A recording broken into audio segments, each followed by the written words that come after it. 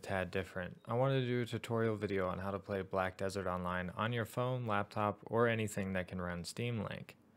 It is a 5-step process and only one is a little difficult, but I'll be able to show you how it's done through this tutorial with few issues.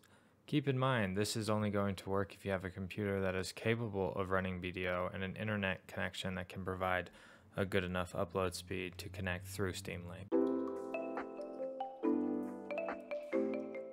Step 1 will enable us to access Black Desert through Steam. This step is important because any game that you add to Steam can be used with Steam Link whether it was bought on Steam or not. This includes games like Black Desert. Unfortunately though, this does not streamline the login process, but we'll get to that later. What we need to do now is add Black Desert to our Steam library as a non-Steam game. We'll want the launcher and the current launcher at that.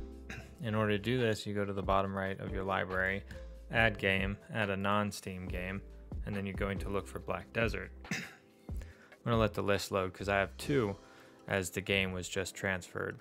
So this is the original, right? We do not want this one. What we're going to want is the Black Desert right there. So then we just hit add selected programs and it pops up in our list. Step 2 will enable us to use control inputs from our device using Steam Link. In order to do this, we need to enable Steam overlay for our non-Steam game, Black Desert Online. I highly recommend getting a controller for playing BDO on the phone. I use the Razer Kishi, but your Bluetooth, Xbox, PS, Steam, or off-brand controllers will work as long as you can connect them to your phone. This step is going to be a little bit more complicated than the rest. And first, we'll need to make sure Steam is in administrative mode. Right-click on the BDO launcher we added as a non-Steam game, and then create a desktop as such.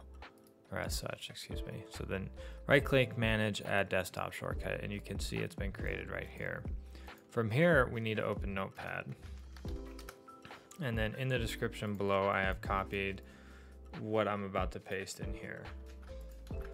Mine's spaced out, yours will not be. This is just because of how I take my notes.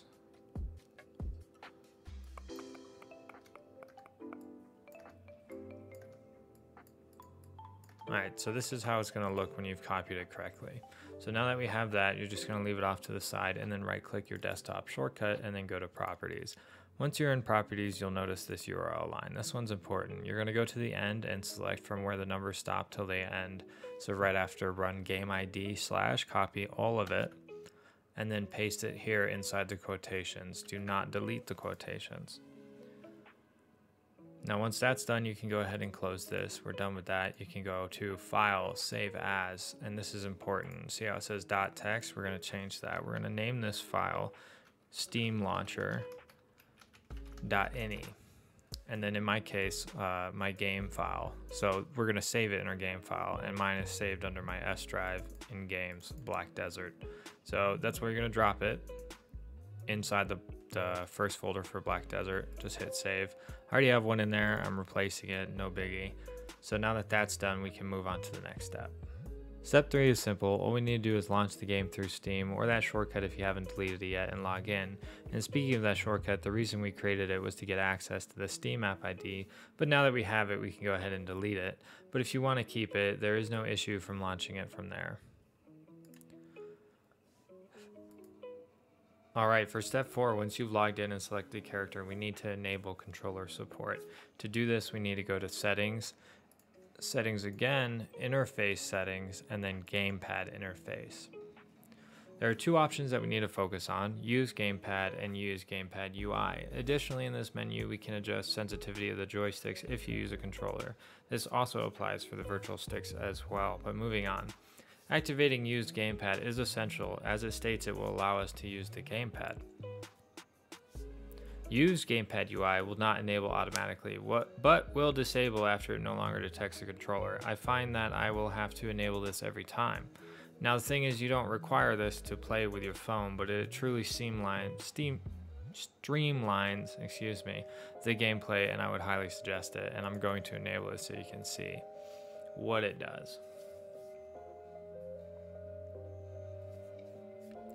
So as you can see, all my controls are completely different down here. When I enable my mouse, you can't even see them.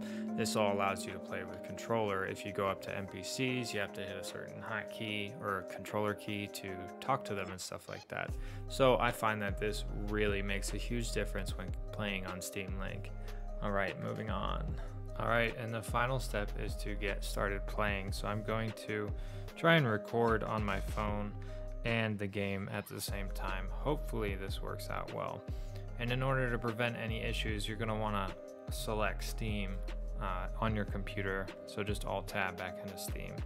So from there, we're going to go ahead and click the Start Playing button to connect, and it should jump Black Desert in front on your PC. And you notice I am now in control.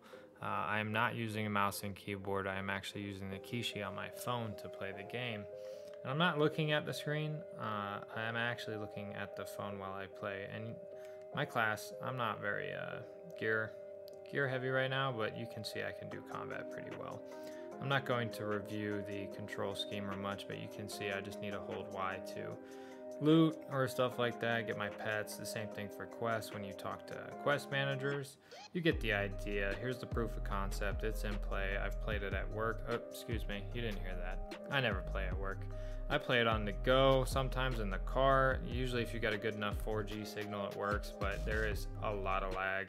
But if you're staying stationary, this actually works, and it's pretty good for doing quests. I have not tried PvP. I am not much of a PvPer, but if you do, please drop down below and let us know in the comments how this works out for you.